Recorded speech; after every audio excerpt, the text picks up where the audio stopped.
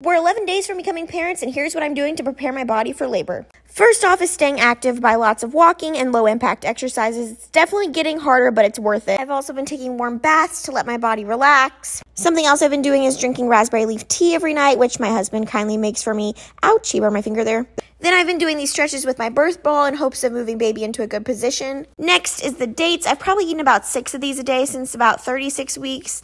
And wow, does baby love the sugar in these. And finally, cuddles. Lots and lots of cuddles.